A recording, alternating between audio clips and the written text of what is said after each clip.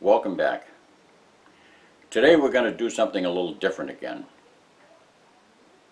This is the hurricane season and we've got a hurricane coming up the coast. We don't know where it's going to go, so I thought it'd be a good idea, in case we lost power, to check my portable generator out the barn. And I have that wired, you know, there's a underground lead that goes right directly to the house here, so it's nice. I can run it out in the barn, lock the barn up and everything, and I don't have to worry about fumes. So anyway, I turned the ignition switch and nothing happened.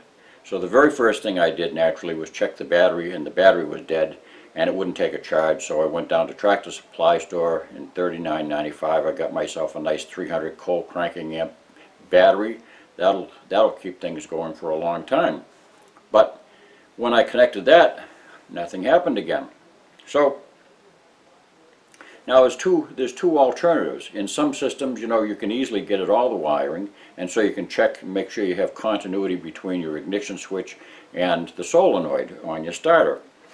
But in a lot of generators, you know, they have a plastic box, or there's a control panel housing, and it's attached. In my system, it's attached with 12 screws. So rather than undoing all 12 screws and taking it out and checking to see there's a 10 amp fusible link in there, but rather than going through all that, it's very, very simple to check your starter out. But I said, gee, this is probably a good thing for other people to know. Checking a starter out shouldn't be a difficult thing to do if you know exactly what it is that a person, you know, down at the garage will do to check a starter motor. So let's take a look at this one. I pulled it off the generator so you can get a good look at it in good light. The starter has got three principal working components. You've got the solenoid, you've got the Bendix drive, and inside the Bendix drive you've got a pinion gear. See if I can pull that pinion gear out so you can see it. See it right there? It's a spring-loaded, and it retracts.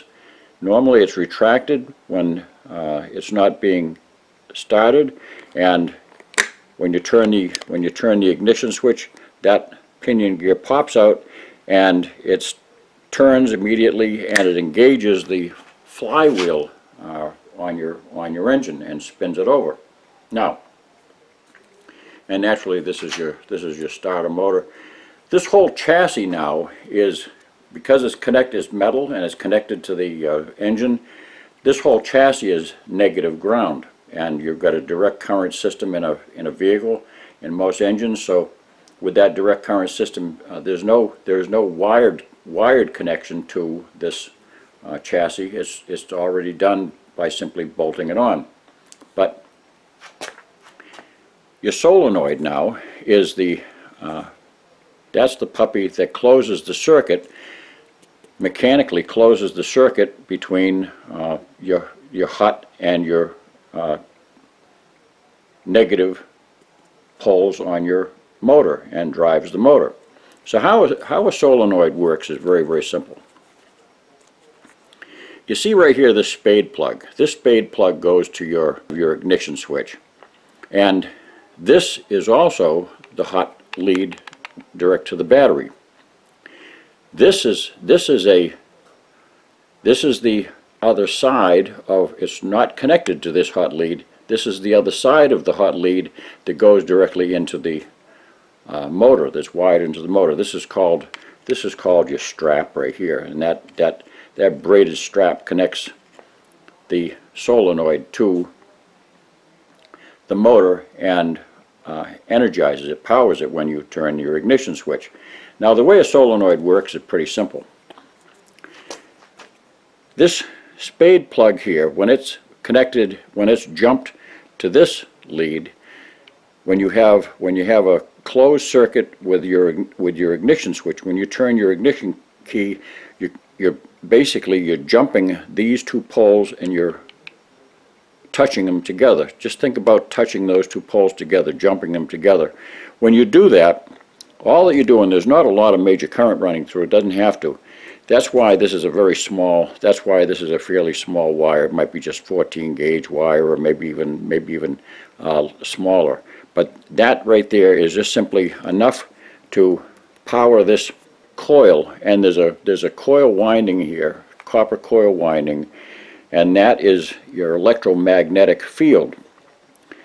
That electromagnetic field energizes a spring-loaded plunger that has a disc on it, a copper disc, and that spring-loaded plunger goes in this direction right here. And when it pops out and it strikes, when it strikes these two poles right here, these are the two major ones, when it strikes those two poles, it jumps those two. So this one here is only to energize the electromagnetic coil.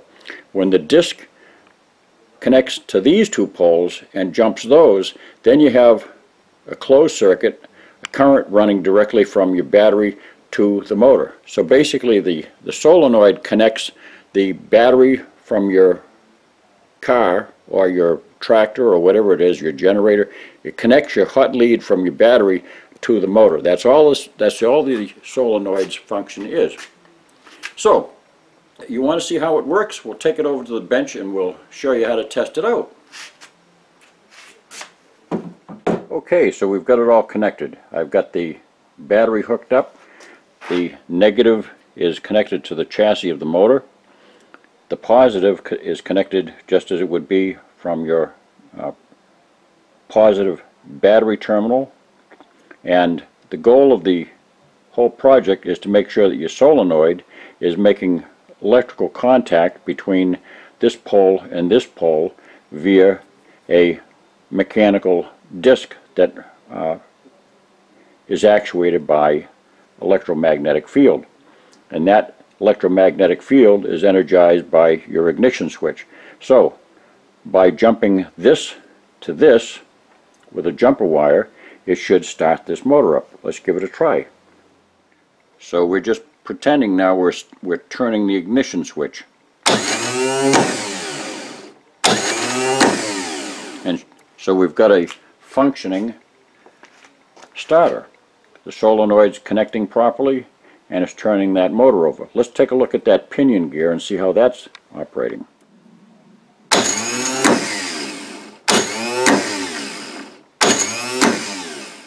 So there you go. I hope maybe I saved somebody a little bit of time and aggravation, and maybe some money too. You know, shop time costs a lot of money, and aggravation and downtime.